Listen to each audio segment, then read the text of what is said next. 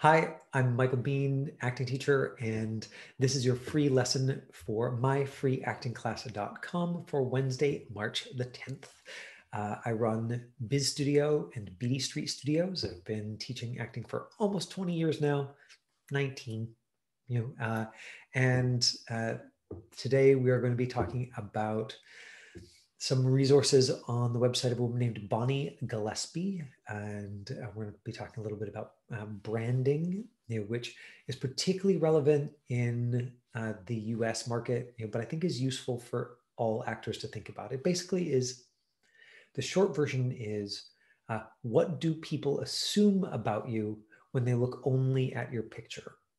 Yeah, and so when I am talking to students, what I will often say, especially because I teach a lot of young folks, but really I think it's true for anybody. I'll just say, what are you sick of people you don't know assuming about you? Right? So, you meet somebody and they're a friend of a friend, or they're a friend of your mom's, and then, right, if you're a friend of a friend, if you're Claudine, friend of your mom's, if you're Mesa, and then they turn to their friend and they say, oh yeah, Claudine, she's so, and probably over time there have been some consistent adjectives, and probably they're wrong. Like probably, they do not encapsulate sort of the fullness of who you are as a person, and you're like, why do people always assume I'm bleh? So whatever it is that people assume that you are, probably this is influential in what they will assume you are when they don't know you and you just walk into the room to meet new people for the first time. Right? So if people are like, oh, she's so annoying, even if Mesa's like, wait, I'm not annoying. That's totally unfair. Why do people think I'm annoying? But if people generally find you annoying, especially adults, because I mean, that's who's making the decisions. Kids find you annoying, that's not information that I think you should probably base your life choices on.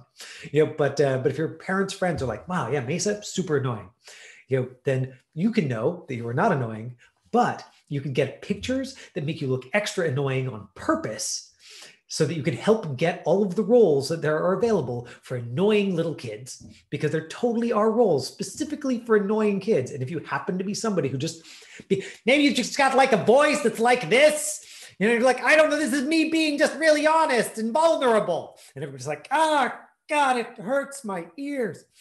Right, that you'd want pictures that did that, right? You'd want you in bright colors with like pigtails sticking up out the top of your head, sticking your tongue out at the camera. That would be the sort of most extreme version, but you'd want at least to sort of guide us there a little bit in the photograph. So the top level question, for thinking about branding, is what do people who don't know you assume about you? And in particular, and so that's relevant once you actually get in the room or when you get on Zoom. But I think it's particularly useful to think, what do people who don't know you assume about you when they just see footage of you or when they just see a picture of you? And so that's the article that we're going to look at today. Now, Bonnie Gillespie, if I was really on top of it, I would have pulled this up here. Let me just quickly. There we go. I'm just going to pull up,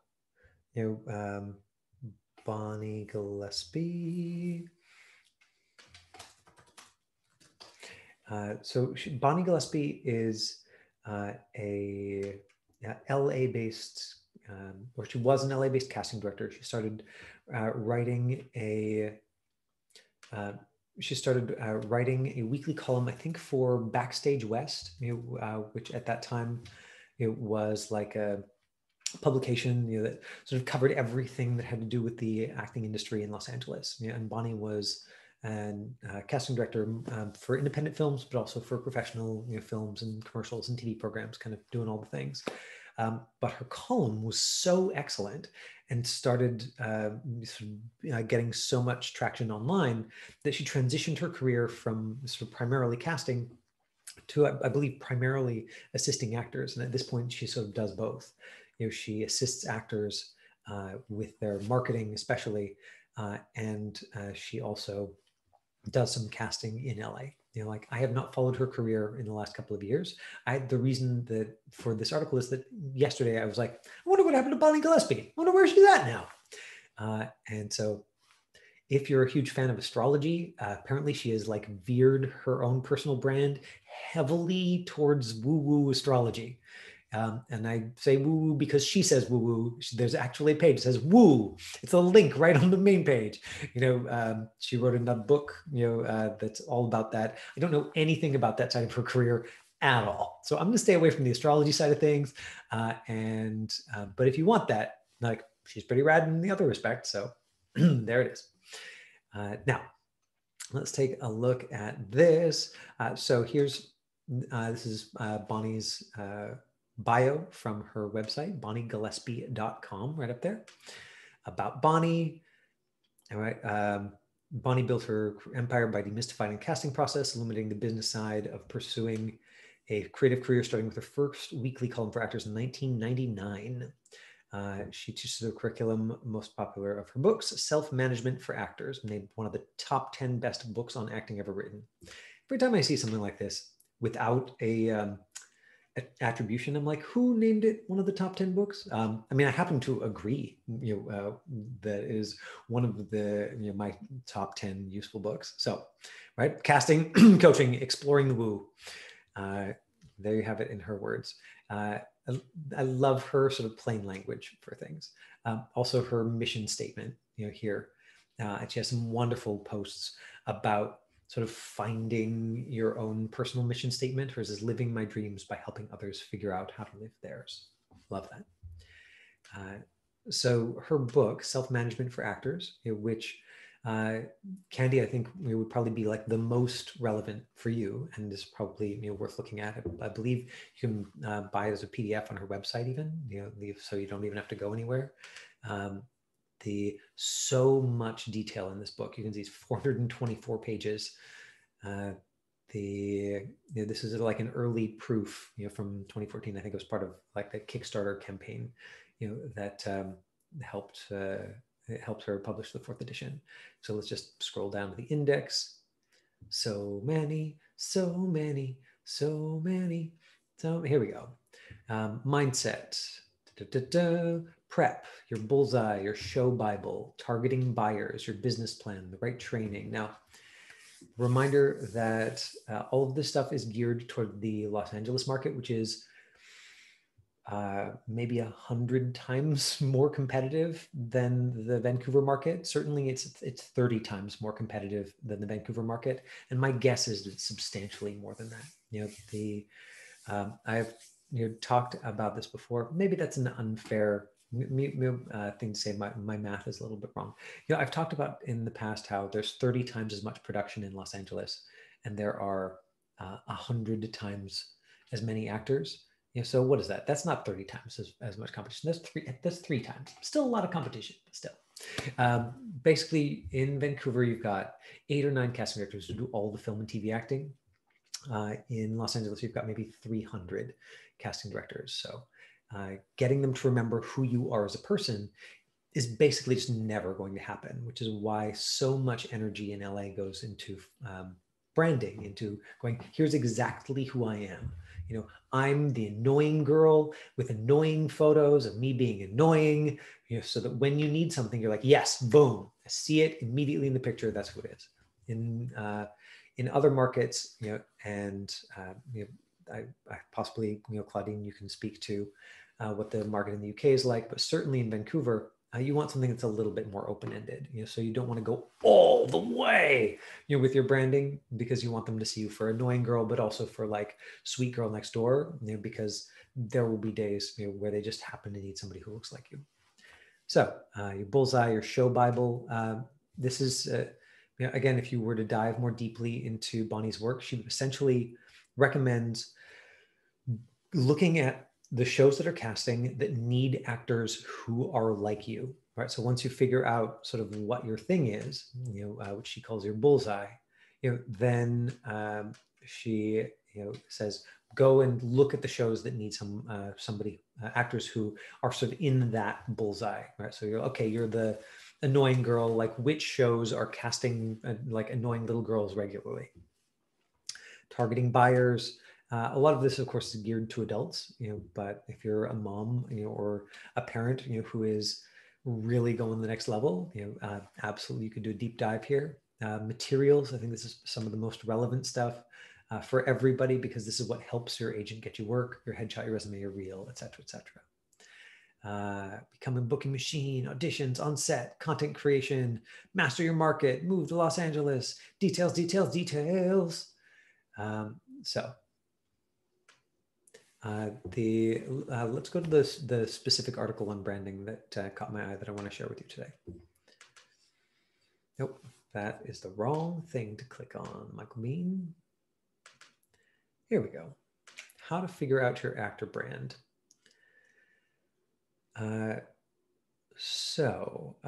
One of the things that she's got here, is so again, this is bonniegillespie.com. You can find this article there very, very easily. I'll also throw it into the chat window, should you so desire, so that you can go into detail and read this yourself. Boom, there it's in the chat window.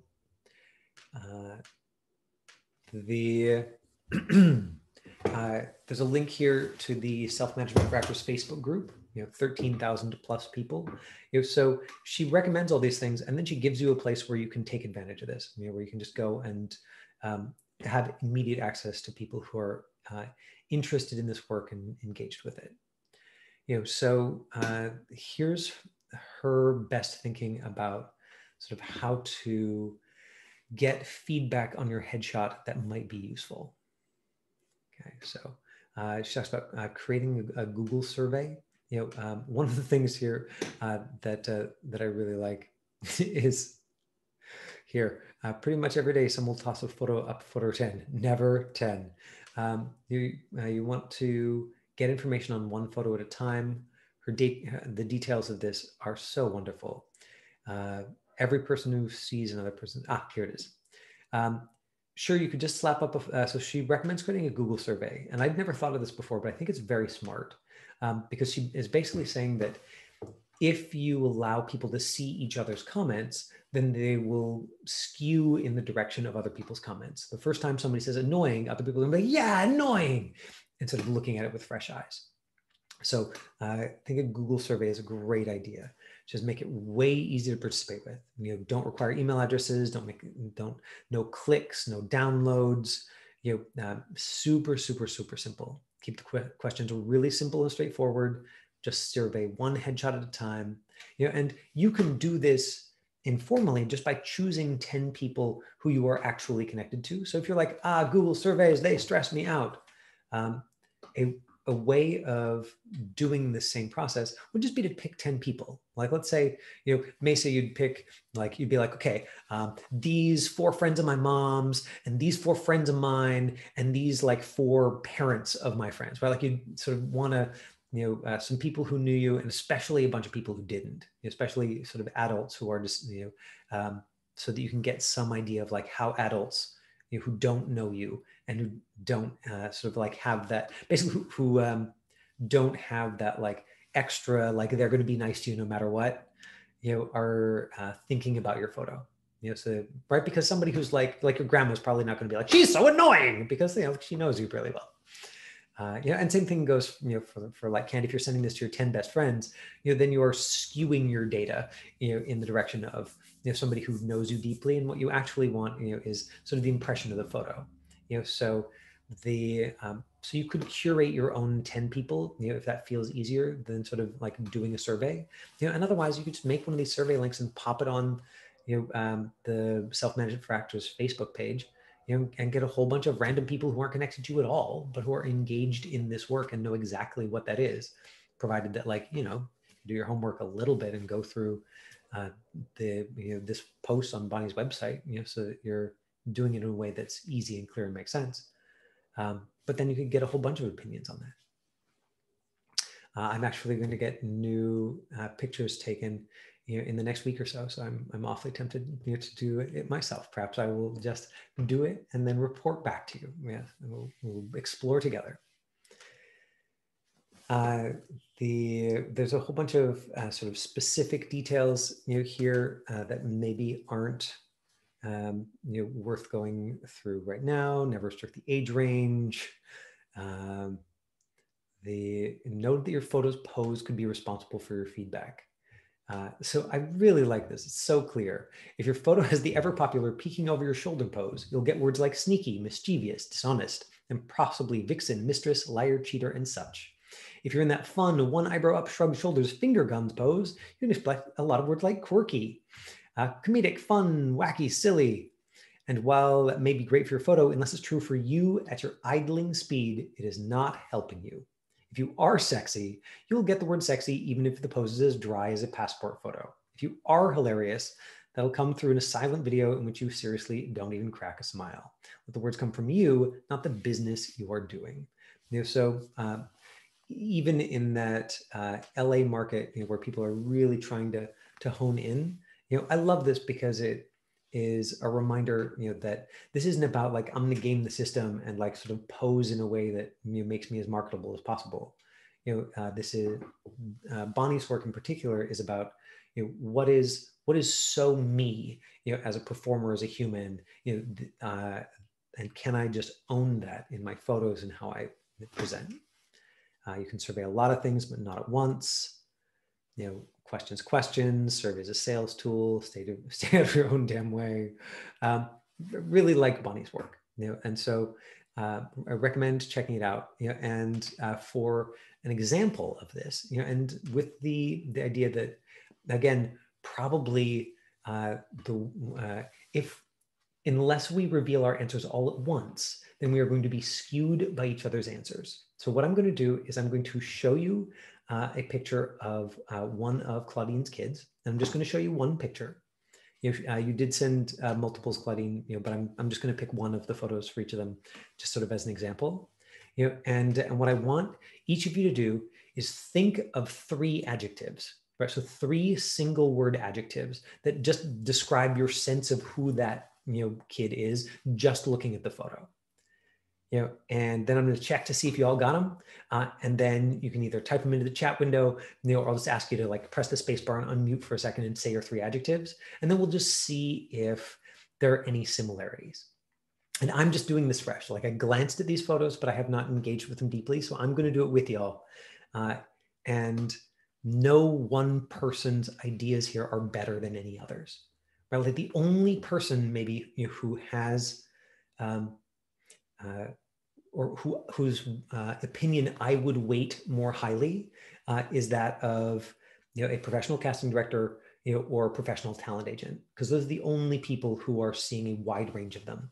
And in fact, although casting directors are choosing people based on their photos, the ones who really have the information are the talent agents, because they're the ones who are, they've over the course of their career represented not just one girl who looks like Christina, but 7 girls who look like Christina, and each of those girls has had multiple headshots, and they've had the opportunity to see like, well, which headshots for girls who look like Christina tend to get the best response.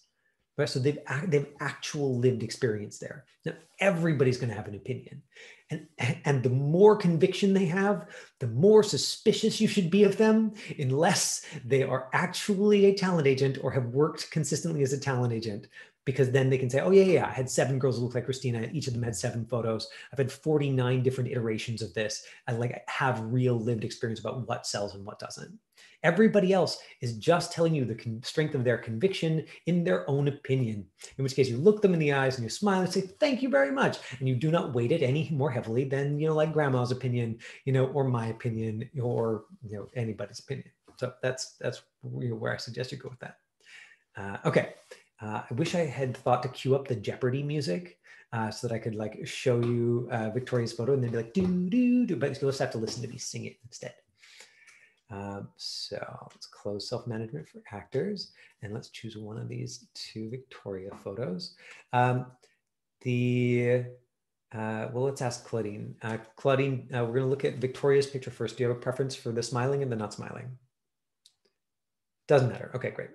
Well, let's look at this one then. So we will, take, 30 seconds, with this. So you got to decide on your adjectives real quick, because what we want is the first impression, not the like, well, she maybe, it's a stretch, I can imagine. What we want is the first impression, 3 single word adjectives. She looks like she's like this and like this and like that. So boom. Do, do, do, do, do, do, do. I can't actually sing and think of adjectives at the same time.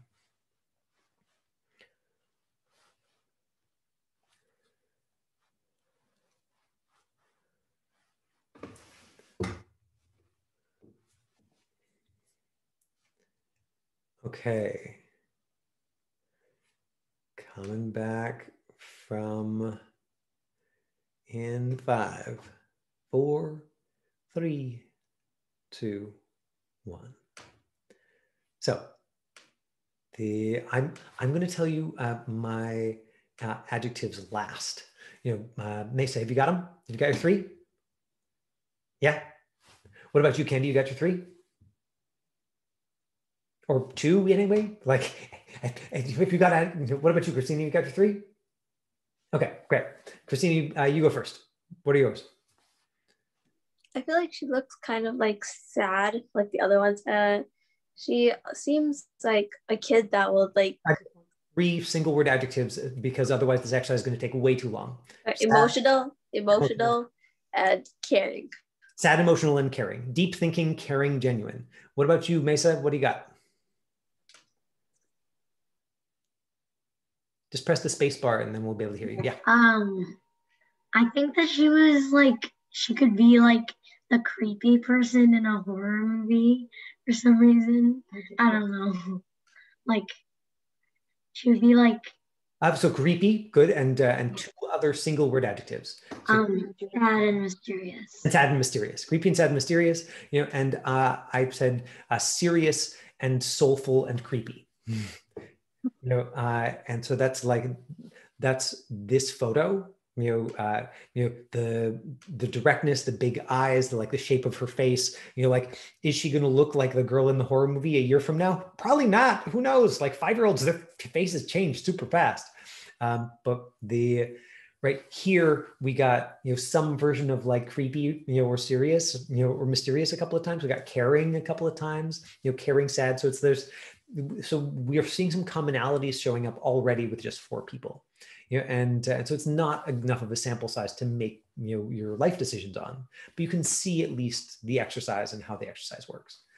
Let's look at a picture of Christian, and then I think that Christina sent us a photo as well. So we can look at that. Okay. Okay, here we go. So again, 30 seconds, take a quick look, decide on your 3 adjectives. It'll be easier this time, and then we'll rattle them off.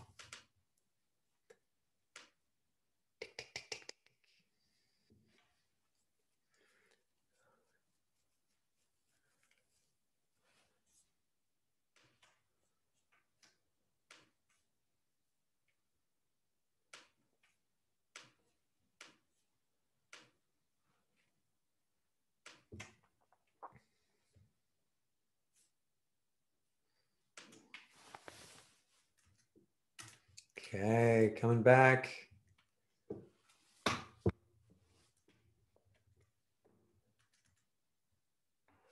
In 5, 4, 3, 2. Christina's headshot. There it is. 1. Okay. Who's got him? Somebody throw him in the chat window already? Fun, annoying, and sneaky.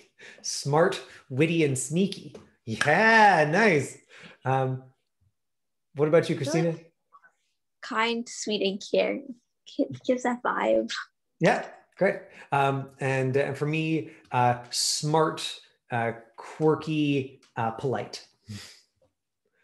Right. So this is the thing, especially this exercise. It's all projection. Like, does any of this have much to do with who Christian is as a person? No, of course not. But this photo is going to tell each of us a story based on what we project on it. And if you can take advantage of that and sort of learn what the commonalities are, then potentially it's useful, for you in marketing, and even useful in knowing where to put your energy in practice. Like, let's say you are going into a class that allows you to take a certain amount of charge of the process, which is something that I always like to do, with classes, whenever I can. You could go in and say, hey, I really want to make sure I work on sneaky characters, because I have these great sneaky photos, and I get called in for sneaky characters. And I just want to make sure that like I'm the boss at sneaky characters. A number of years ago, I had a student named Kurt Ostland. And he came in, he was in an all boys school, and he's like, he got glasses and he was a gamer, and just like, and he thought of himself as a real geek, but he also played rugby at like quite a high level. And so he was huge. He was just this like big square guy, and yeah, I think that like, this is not an exaggeration. He had more neck than this, but like, he's very large. Even when he was like 15, 16, I was like, Kurt, you're going to play bullies. And he was like, no, I'm not, no. And so we spent, I think, 2 years working on bully characters. And he booked like 1 line or 2 lines bully character in some Disney movie. And then he did 8 seasons of a TV show, Mr. Young, as the sort of bully in one of the main cast. Sort of like right afterwards. It's it's not who he is as a person, because he's actually the most incredibly intellectual, like sweet guy, but he played this like sort of Neanderthal thug, because that's what he looks like, and he's just smart enough to pull off the comedy. All right, let's quickly look at Christina's headshot, and everybody who can, type your adjectives directly into the chat window, so that we can, I can on go, I can just go like 1, 2, 3, go, and we can all press, enter at the same time, because then there's even less chance that we'll be influenced by each other. So I will do the same thing with mine. Here we go. Here's Christina's headshot.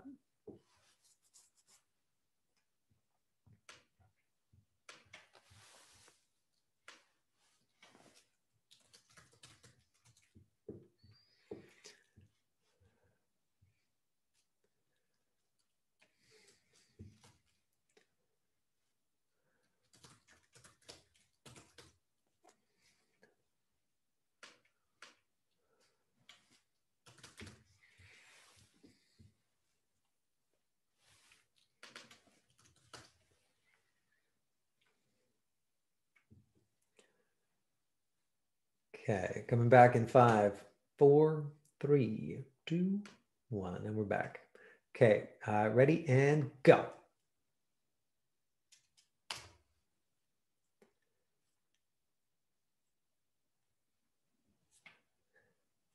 Okay, what about you, Claudine? What do you got? Okay, good. So here we go. We've got happy, sweet, honest, friendly, shy, sweet, kind, troublemaker, fun, kind. So kind and sweet coming through loud and clear in this photo, Christina. And I think that what you've got here is like, I mean, it's a beautiful photograph, obviously, and it's this sort of like middle of the road shot, where it's like, it's not a lot anything. It's kind of like a little bit, a bunch of things, in my opinion.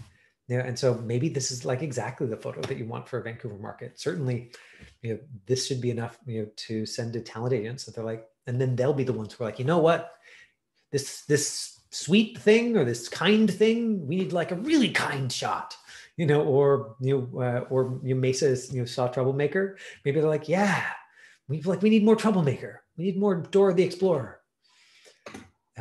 I'm just teasing. I saw the trailer for the Dora the Explorer movie, and I was like, it's Christina, but like smaller. All right. So there is Bonnie Gillespie's branding typing exercise for you. Thank you, everybody, for participating today. Mesa, thanks for joining us. We would love to see you again. We'll be here Monday, Tuesday, Wednesday of next week. Leanne Lapp teaches on Mondays. Those ones aren't recorded, so you can't watch them on YouTube. You would have to be there live and in person, but then she can drop all the inside scoop.